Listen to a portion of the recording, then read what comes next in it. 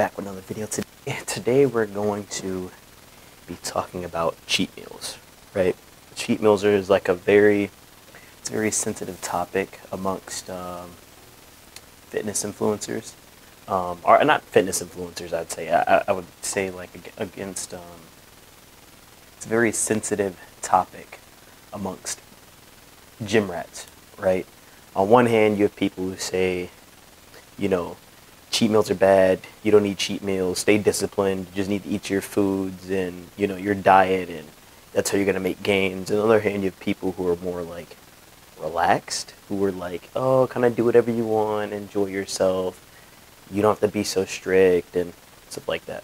So today we're going to be talking about all of it. So as you guys see, I'm currently eating Five Guys. I have two double patty burgers. One's a grilled cheese, the other one's a normal bacon burger. I've already finished one. I'm on to my second one right now.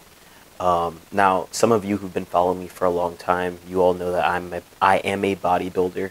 I'm very big into, dieting. I'm very big into, training hard and taking care of your body and everything like that.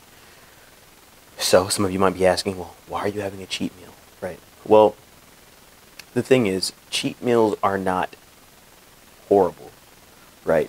Cheat meals are whatever you make them to be. Now, that doesn't mean you should go out and go eat McDonald's, go eat pizza, things of that nature, right? But indulge in certain foods a little bit, right? It's Five Guys. Five Guys isn't as bad as a McDonald's. It's not as bad as a KFC or a Popeyes or anything like that. It's a pretty well put together homemade burger, right? Something I could make by myself, but I just chose to go out and buy it.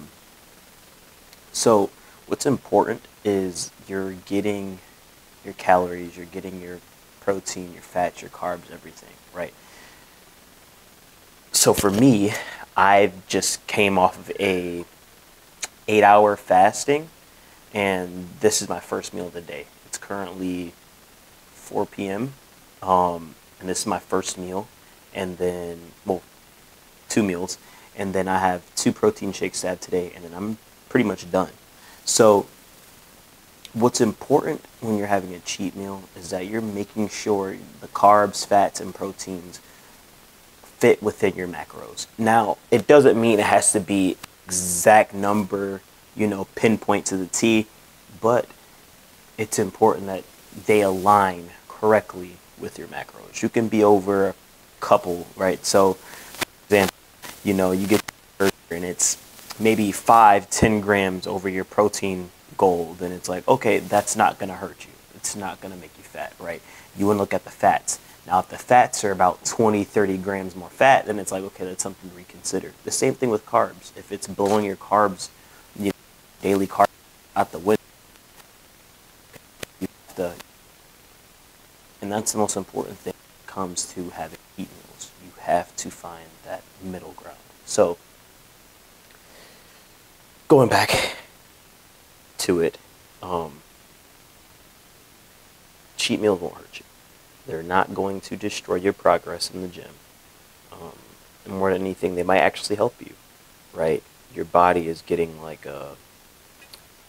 how would I say this? Like a boost of I don't want to say energy, but things that you weren't eating already, right? Extra fats and carbs, things like that your body wasn't used to having, depending on what your diet is like, right?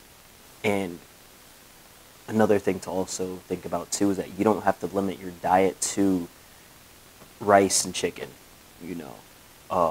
rice and ground beef. You can have whatever it is you want. A favorite of my influencer, well, my favorite influencers, Greg Doucette talks about this a lot, and he always promotes it, is his cookbook, right? And so the purpose of that is, you don't have to limit yourself to these bland foods. You can have whatever you want as long as they align with your goals, or they align with, your diet, your nutrition, your macros, micros, all that stuff, right? When they align, you technically have whatever. You can cook it. I would always prefer cooking something rather than buying something. But if time doesn't allow it, you could always just go on and, get something like a Five Guys, or a Chipotle or something like that. You're not overindulging, but you're doing just enough to satisfy a craving. Because the worst thing to do is to hold yourself from not getting those cravings and then overindulging when you do actually plan on getting something. That's when it's a problem. Um, I'm a firm believer in having discipline over yourself and controlling certain urges, but we are human. We are not robots. You know, a smell might trigger you, sound, sight, something might trigger you to just say, fuck, I just have to have it, and it happens. We're human.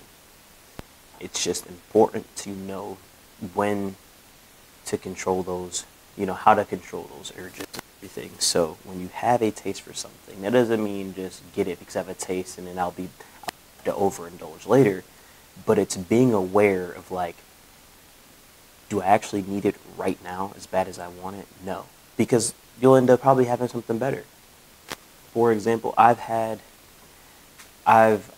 like 3 or 4 different interests in food.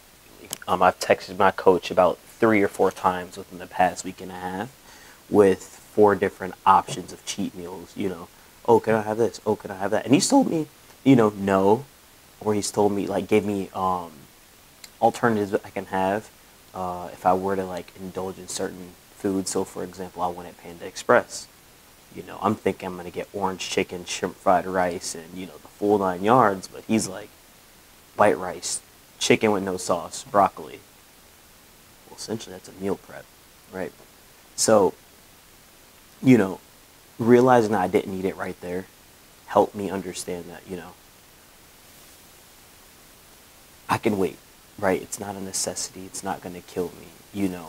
And in the long run, it paid off because now here I am indulging in Five Guys. And I love Five Guys. I'd much rather have Five Guys over Panda Express, right? 2 burgers on top of that, and it's much, much better than Panda Express. I mean, it's bad, but not nearly as bad as what Panda Express would have done to my macros and everything. So, for all of my gym rats out there who are suffering and battling themselves mentally, with this whole food ordeal, remember to, you know, be patient with yourself. Don't beat yourself up. Mistakes happen. If you overindulge, hey, just get back to it the next day. Um, things happen. Cheat meals are not horrible for you. Enjoy life. It's important to work hard, but when you're working, you work. When it comes to enjoying life, enjoy what it has to offer you. If you want to go out and have one drink or one meal with a friend, go out and do it. All this alpha sigma bullcrap, in the long run, as long as you're staying on that path of trying to be better in the long run, missing that one meal is not going to change the outcome for you. It's not. So enjoy life. Enjoy foods occasionally. Enjoy drinks occasionally. And just train hard. Take care of your body. Take care of your mind. Hope this video will help. Please like, subscribe, and drop your thoughts and everything. If you guys like the content, then I can definitely do more like this. And yeah, hopefully I'll see you guys next time for another lifting video. As always, stay strong, stay resilient, stay dedicated, and stay steady. Peace.